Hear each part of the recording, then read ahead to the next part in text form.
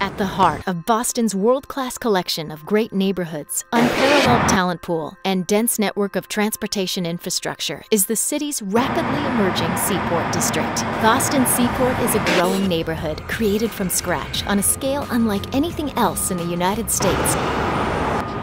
And look at that dark image. It's a dumpster moving down the street, floating down the street. Seaport residents and workers surprised by the flooding.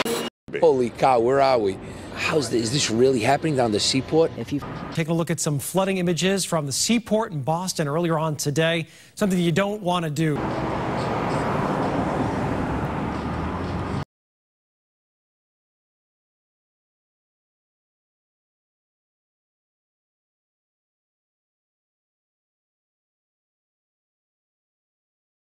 So about 25,000 years ago, we had these large ice sheets covering parts of the world. When you had that large ice sheet sitting on land, it actually pushed down the surface below it. Sort of like putting a bowling ball on a memory foam mattress. Sort of pushes that land down. Around that bowling ball, you have sort of mattress that comes up, that forms sort of a bulge around the bowling ball. When all that ice melted about 10,000 years ago, the Earth is slowly going back to that sort of flat state. You know, that mattress is slowly sort of settling back in to where it was. Another component is heating of the oceans. So when you heat the oceans, your water actually expands, which can cause sea level to rise. So that combines with ocean currents and circulation to cause rising sea levels here in Boston. When you think about sort of small amounts, millimeters or inches per year, it seems really, really small and very sort of not important to people along the coast.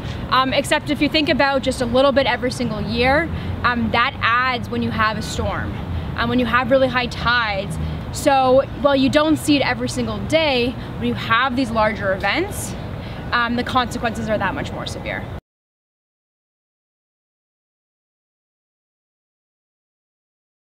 So that can range from strategies like increased harbor walk to new and protected and resilient parks like Martin's Park that is newly built along the coast of the Fort Point Channel, to longer term priorities, including understanding how to protect Day Boulevard.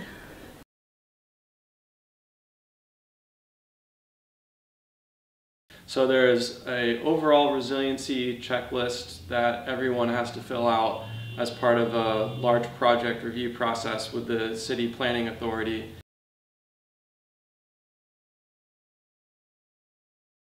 So a lot of it, unfortunately, is just market driven, and I think that puts more of a burden of responsibility on us as builders and designers and developers as they develop, to think about how do we creatively attack this problem, that we can still build new buildings and give people, you know, Class A office space or the best residences that they could imagine, but doing it in a way that doesn't compromise the buildings or the city's ability to withstand future climate shocks. Right.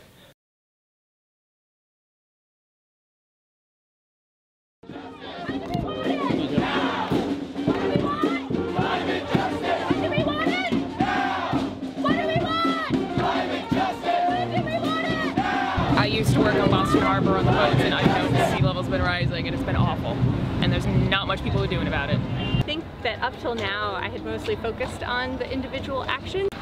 Going 100% renewable with our electricity, trying to keep the heat down in the winter, line drying our clothes, cooking from scratch and trying to buy things, you know, food locally, eating less meat. But I think through learning about how little time we have left to make substantive change on a bigger level, I've realized that I can't just do things in my own personal life. I have to sort of help get everyone on board with making bigger changes.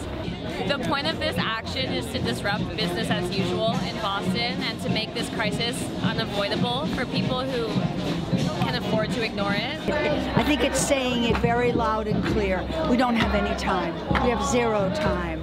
And I've known it for a long time, but there hasn't been enough of a movement to be able to get the kind of momentum that we've needed. It's hard to not feel a little bit guilty for giving them this world, for not acting sooner. And my oldest is 4.5, so I think at that age she's learning most by observing and seeing what we do, and that's why I think it's so important to not just talk about it, but to actually. The most important thing that you can do is to ask for change from the city. To let your city councilor, to let the mayor, to let the environment department and other staff at the city know that it is on your mind, that you want a safe place to live for years into the future. I mean, the city of Boston lies within the state of Massachusetts, which lies within the Northeast region, which lies within the United States. And everyone at all these different scales is going to have to ultimately work together. So it's a problem that we have to address. And it's a problem that affects you even if you don't believe in climate change. Whether you believe that humans cause climate change or not, the oceans are rising. We observe it, and it is continuing. So it's something that we have to deal with.